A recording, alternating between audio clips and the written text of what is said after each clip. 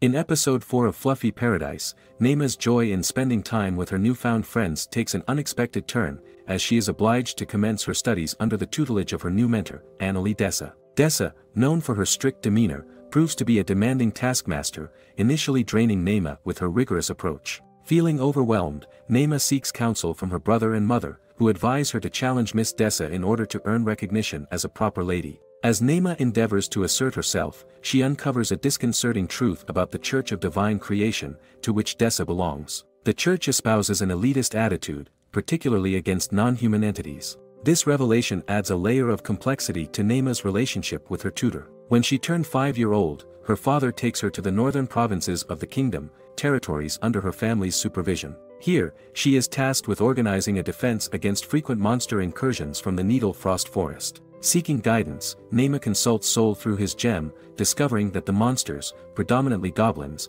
are not indigenous to the region. This prompts the realization that they must have been displaced and driven to the northern provinces. And that's it for this episode. Stay tuned for more. Thanks for watching.